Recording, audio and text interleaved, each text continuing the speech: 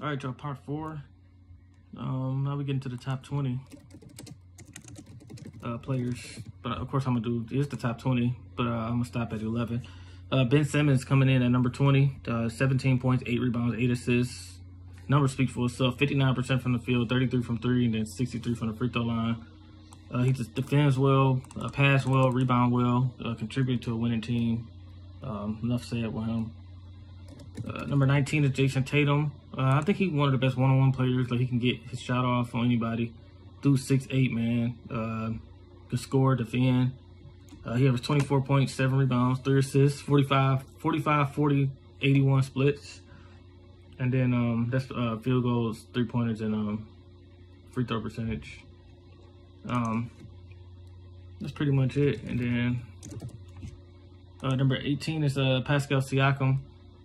24 points, 8 rebounds, 4 assists. Enough said. Great mid-range shooter, great defender. For a big man, basically 6'9", 230. Basically, he's that super athletic, man. You can't really teach that. A guy that haven't played yet, but he's coming off of injuries. 17, Klay Thompson. I'm gonna have to go by last year. This year, well, last year he played. Last year he averaged 22 points, 4 rebounds, 2 assists, 47% from the field, 40 from 3, and then 82 from the free throw line. And then in the playoffs last year, Klay Thompson put up 21 points, 4 rebounds, 2 assists, 1.3 steals. Then his splits was 46, 44, and 90. So ridiculous shooter.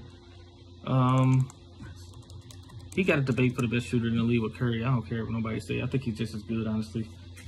And then he's a good defender too. Number 16, I got Karl-Anthony Towns, 27 points, 11 rebounds, 4 assists, 51, 41, 80 splits. And then he basically shoot, without threes, he shoot 58.6%, so 59%. But he's shooting 41%, taking 8 threes a game. That's all amazing. But just the defensive end, I think he could do a lot better. But number 15 is Joel Embiid, 23 points, 12 rebounds, 3 assists, 47% from the field, 35 from 3, 81 from the free throw line. Yeah, basically could do everything, defend, score. Basically everything Cat can do, but he could defend better.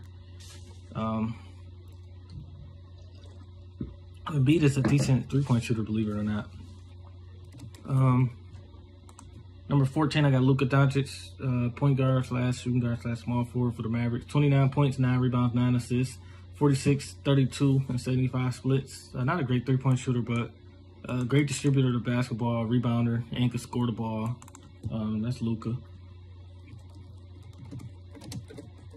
13 is Jimmy Butler. Jimmy Butler, basically 20 points, 7 rebounds, 6 assists. He the best player on Miami Heat. They're the 4th team in the East right now. His splits is 45, 25, and 83%. Number 12, we got Nikola Jokic, 20 points, 10 rebounds, 7 assists, 53% from the field, 31 from 3, 81 from the free throw line. Don't shoot threes as good as Embiid and Cat, but his rebounds is just as good. Be a better playmaker than both of those guys. Scoring, I don't know. Scoring, all of them can score, but he only taking 15 shots a game and shooting 53%. And the Nuggets, he's the best player on the team that's in 3rd place in the West, so that's big too. He contribute a lot to his team. And then number 11 is Russell Westbrook, having his best year efficiency-wise, shooting like 47%. Yep, 47%, 25 from 3, 78 from the free throw line. It's just that, to me, Kyrie and Dame just better scorers. They can shoot better than Westbrook. Now, you're going to go by playmaking, it's the same, basically, this year at least. Westbrook has 28 points, 8 rebounds, 7 assists. His usage rating is high as it was in the past, though, with Harden. Westbrook taking 4 threes a game.